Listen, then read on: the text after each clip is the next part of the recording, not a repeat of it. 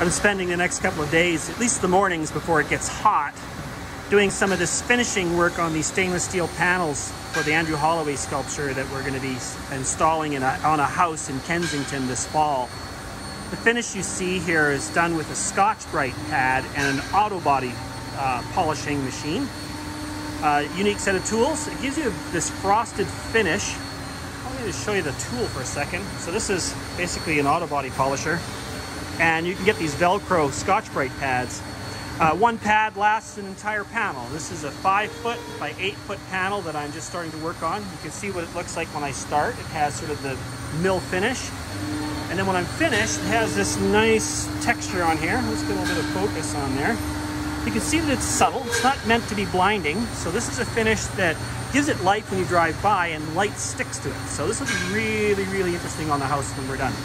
Anyway, that's how I'm spending my week.